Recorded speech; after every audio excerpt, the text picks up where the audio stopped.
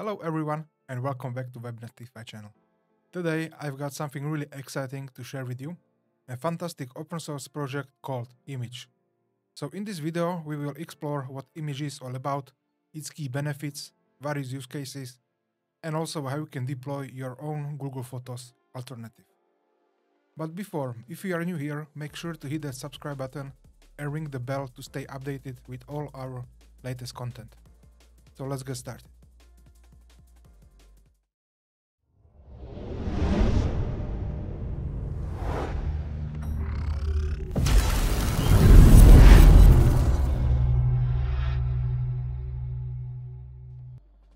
But before I show you how you can install Immich, first I want to introduce you and tell you a little bit more about this great open source project. So as you can see, Immich is a self-hosted photo and video management solution. So what is Immich? It's open source self-hosted photo and video backup solution. It is alternative to cloud-based services like Google Photos. It prioritizes privacy and user control.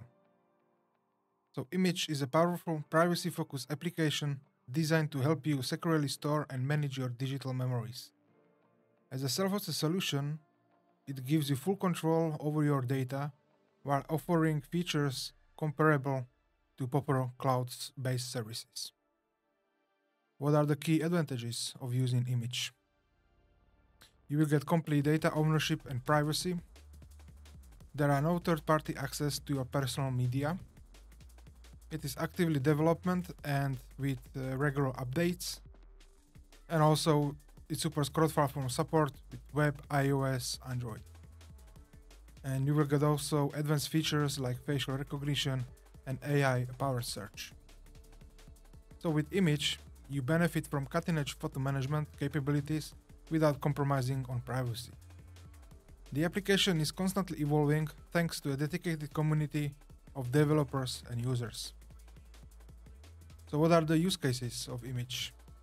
You can use it as personal photo library management, family media sharing and collaboration, photographers organizing client portfolios, small businesses archiving visual assets, educational institution preserving digital collections.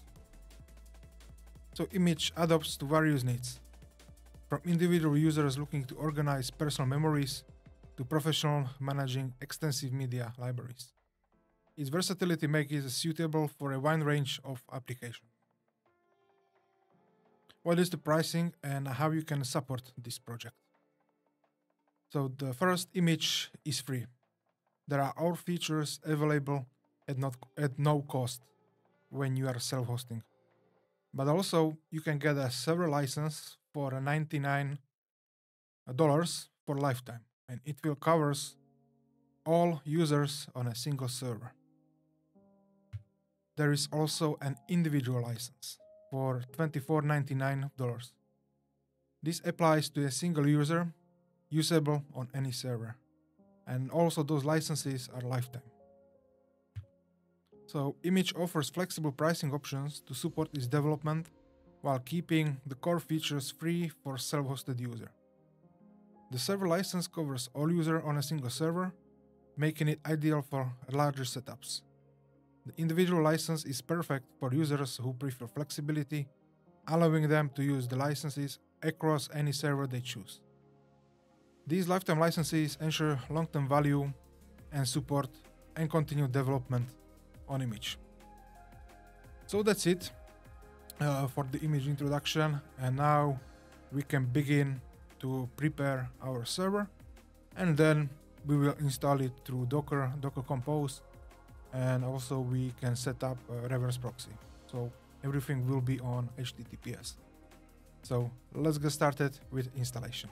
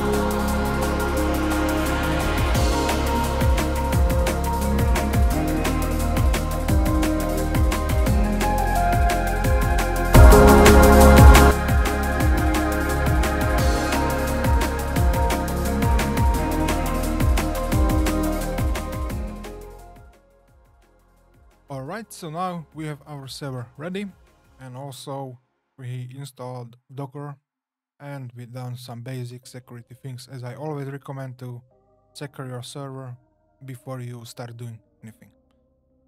So on the website, when you go to the documentation, here you can see install. Here you can see some requirements if you want some features and those kind of things, but today we're gonna install it via Docker Compose as they recommend it. So it is very easy and straightforward. You can just copy and paste those commands. So first we're gonna make the folder. We can copy this command, and now let's move back to the terminal. Now we are the server logged in as a local user with sudo and docker privileges. Don't deploy anything on the root user. So let's paste the command. It created the Immich app folder, and now we are back into this folder. Let's copy a second command, which we will download the Docker Compose file.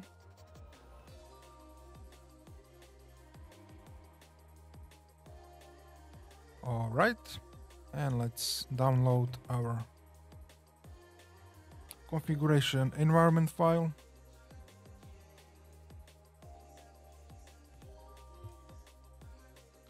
And that's it, what we'll need. And as you can see on the website, you can also download the hardware acceleration files. For example, if you have a dedicated GPU or any other like hardware acceleration in your computer.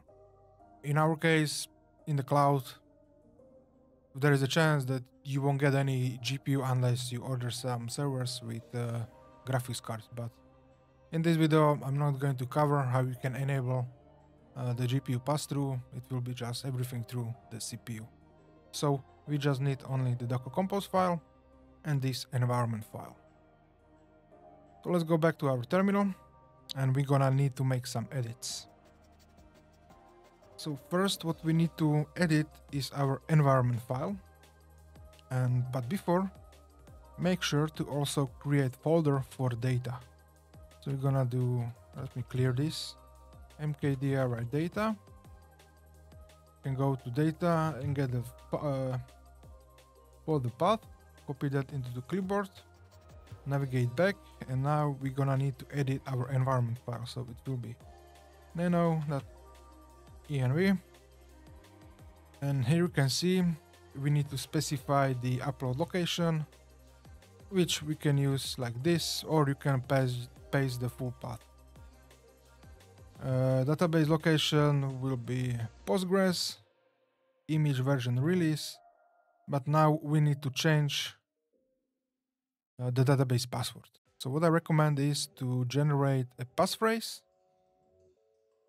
and at least 7 words with some numbers, so I'm showing you straight away. And here is my password, that I generated in Bitwarden. Control O enter to confirm, Control X to exit, and now we can start our container. This will be Docker Compose upd, and we can also check the logs.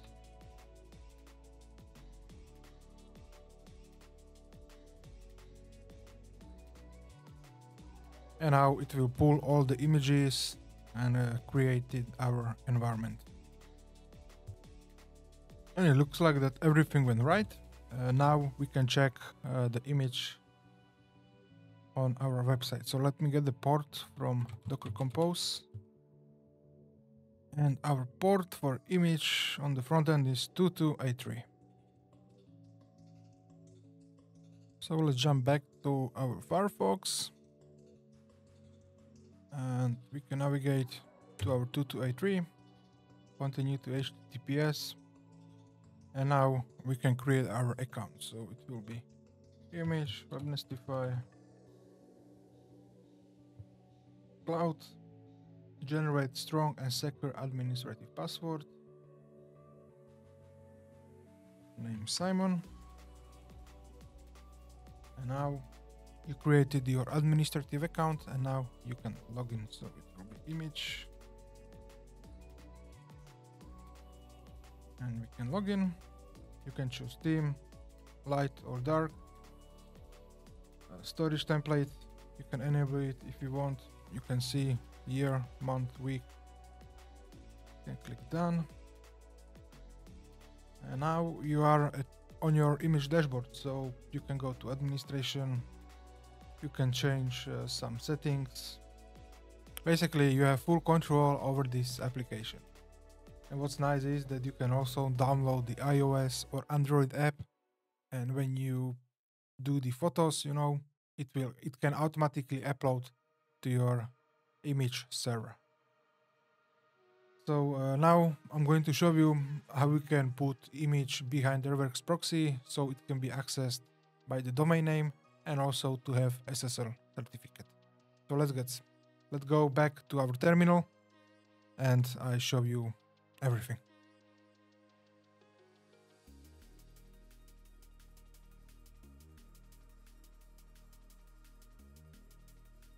So for reverse proxy, we have several options. We can use standard nginx, nginx manager, and also we can use Caddy or Apache. For Immich, I don't recommend using Cloudflare tunnels because you cannot host, videos from reverse proxy through the Cloudflare. It is against terms of service, and if they find out that you are streaming videos through Cloudflare tunnels, they can block your account. So in this case, we will use Caddy because it is really simple. There is no user interface. It's just a simple file. When you go to reverse proxy documentation, we just need to add this config to our Caddy file, and it will take care of everything. It will deploy SSL, etc., etc. So to install Caddy, we can copy the scripts, and now let's jump back to our terminal. Let me clear this, and we're gonna go elevate our permissions, and now we can install the Caddy.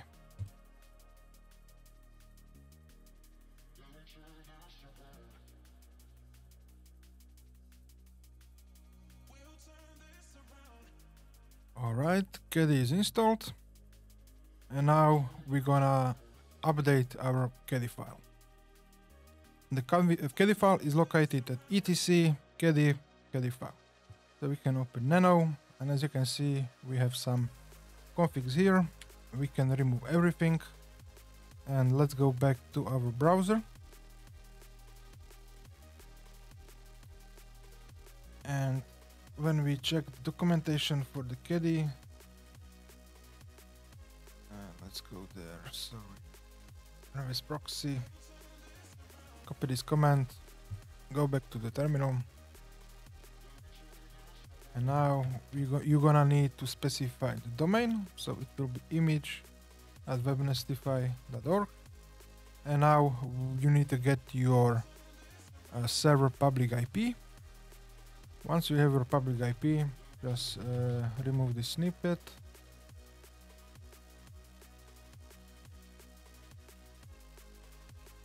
Okay, and now you need to add this IP to your domain. So let's go back to Cloudflare. We're gonna add a record, Immich, and turn off the proxy because you don't want to serve videos and media through Cloudflare CDN. Okay, that's it. Let's go back to terminal. We can save it. Ctrl-O, Enter, Ctrl-X to exit. And now we can restart Caddy. System control, restart Caddy. I'm gonna give it a time. It will take 5 minutes and everything should be up and running on SSL. Alright, and when you do system control status Caddy, you can see that we have SSL. So let's move back to the browser. Open a new tab, and we're gonna do https image.webnestify.org. And here you go, we can log in to our image server with https.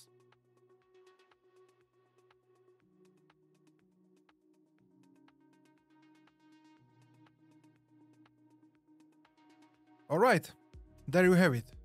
You have now successfully installed Immich using Docker. I hope this tutorial has been helpful in getting you started with your own self-hosted photo and video backup solution. Remember, Immich is constantly evolving, so be sure to check their official website and documentation for the latest updates and features. If you run into any issues or have questions, the Immich community is incredibly supportive. You can find links to their forums and chat channels in the description below. Also worth mentioning that Immich is part of the FOSS organization, which is dedicated to development and funding technology that empowers individuals.